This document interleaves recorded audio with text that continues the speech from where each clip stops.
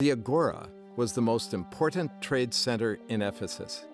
It was in the form of a large square, surrounded by columns, with 3 gates. I've entered through the gate from the Celsus Library. 3 sides of the Agora were surrounded by a portico that held the shops doing business in this commercial center. Ephesus was a port city, and goods from all over the known world were sold right here in this place.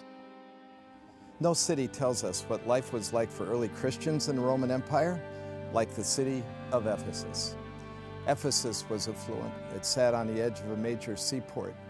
So trade from literally all over the known world parked its ships in the seaport and filled the city with goods that were much coveted by people who came from land routes. Trade routes on land ended up here in Ephesus. So Ephesus was a rich town, and it was very cosmopolitan. People from all over the world lived here, Jews and Gentiles and Persians, and most of the activity that was significant took place right here in the Agora, or the marketplace. The Agora would have been filled with the fragrant aromas of spices from far and distant lands, with the beautiful colors of textiles that had been woven and brought here for sale. People would gather here socially. I mean, this was like a mall on steroids, really.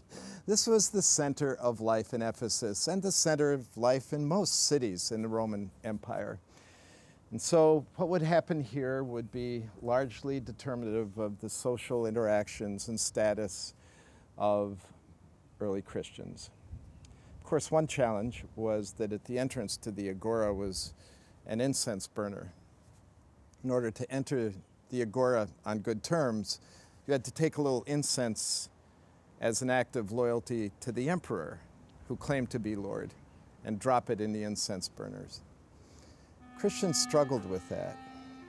It was tough to navigate that. To be shut out of the Agora meant to be shut out of so much of life.